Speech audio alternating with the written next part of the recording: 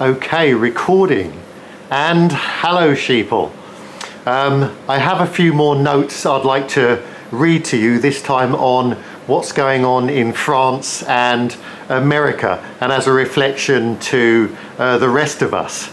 So, let's get straight to it. Even though what's going on in France right now is bad, it's better than doing nothing. Here in Australia, and just like in America, we'll just do nothing. I mean, we'll just completely keep taking up the arse until we're completely lifeless. In France, they are at least telling the authorities to go to hell, and sheeple all around the world should be doing exactly the same thing. If we can't have mass non-compliance, i.e. no more paying your parking tickets, or no more paying your taxes, no more recognising anybody's authority above that of your own, doesn't matter if they're the police, a judge, prime minister, a king, they are accountable for much injustice in the world, and we recognise them only as criminals and abhorrent sheeple, not nice sheeple like us. It may be disappointing that, as with France, we can only riot and burn, but we've been devolving into animals for quite some time, so we can only do what we can.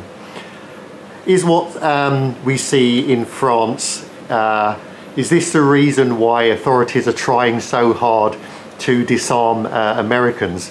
I mean, having only authorities with guns, that would be a situation that's much worse. The USA is over as we know it, via weaponized immigration, trashing the military by making it gay or woke, if anybody's stupid enough to even join it anymore, and giving gazillions of dollars in resources to the ludicrous war in Ukraine. And also given away even more resources to worldwide initiatives for this crap and this lies. The weaponized immigration I was talking about involves, it seems to have involved a lot of fighting-aged men as opposed to families flooding into various countries, changing the culture and politics, and often clashing over religious differences. I mean, in France, I went there one time, and they're very racist, and this unrestricted immigration was always going to cause major issues. France is becoming a bit too Islamic for a lot of the original locals, depending on how far back you go. Islam, I hear, is now the second largest religion in France, but it's by far the most active. The present trouble is supposedly over the shooting, the police shooting of a 17-year-old Algerian boy, but we know the mainstream media never tell us the truth, or certainly the whole truth, so who knows what's really going on, and more importantly, why. America already is unable and certainly unwilling to help its own population re ever-increasing poverty and homelessness, and open borders alone could bring down the country. Not that America isn't responsible for much of the hardships abroad that created the need for immigration in the first place.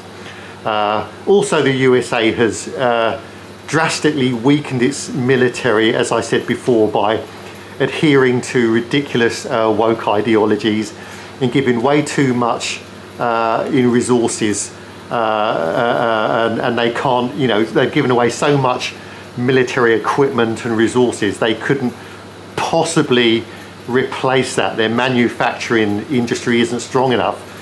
They couldn't replace what they've given away in the event of a terror attack of some sort, or attack by any country, probably in the next decade.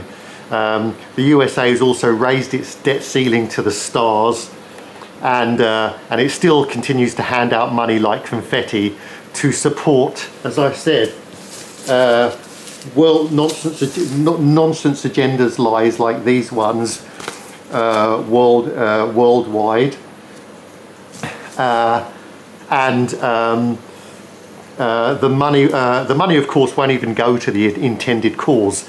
As per usual, it'll go to corrupt scoundrel buddies of politicians, and as that's always the case.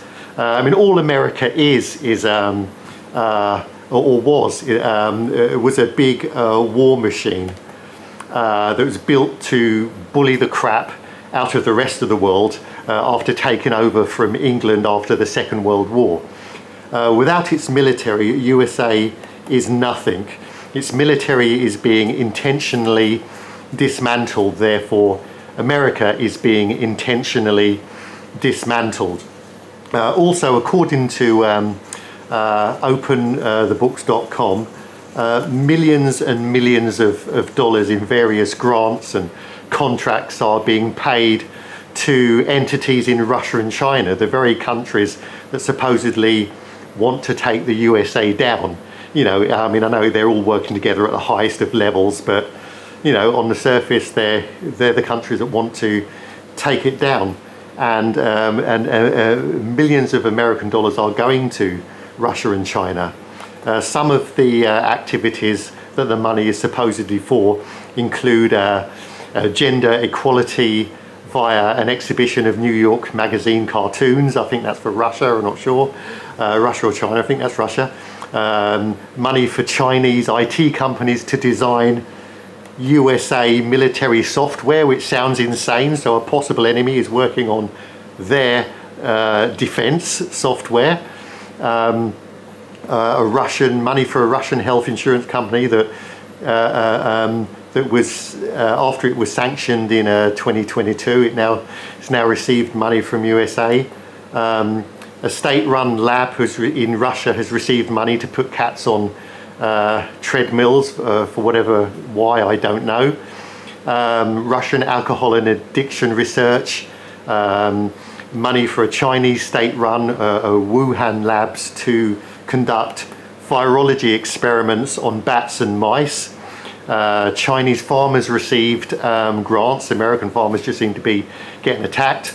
And the Pentagon also cannot account for trillions worth of assets and money, and who knows what they're doing with it and who they're giving it to. The USA will be deservedly ditched by most other countries, including NATO countries, as soon as the dollar collapses as per design. Even Turkey told America no way when America tried ordering it to give a weapon system to Ukraine. Turkey had bought that weapon system, which was a S-400 air defense system, from Russia for around about 2.5 billion. So the unbelievable arrogance of America to want to put Turkey in the middle of Russian hate when its own system was used against it to take down its own planes. Ludicrous. This war is already between the USA and Russia, not Ukraine and Russia.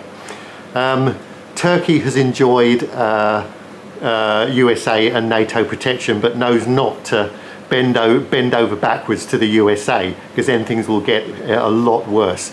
And it doesn't have to anymore. Countries such as Turkey will not be threatened by the usual sanctions or worse for not complying with American demands. And USA cannot afford to maintain its intimidation bases all over the globe, and therefore it will not be intimidating anyone for very much longer. The might of their dollar is diminished, and Russia, China, India and many others are standing ready to take over as either the next new superpower or just as stronger independent nations. Of course, at highest level, the whole world is run by the elites. Western sheeple during these dramatic changes will suffer a lot, and the elites will reign stronger than ever if we don't stop them. The moonlight fades with the morning glow. Good night, sheeple. Let's switch this thing off. Ugh.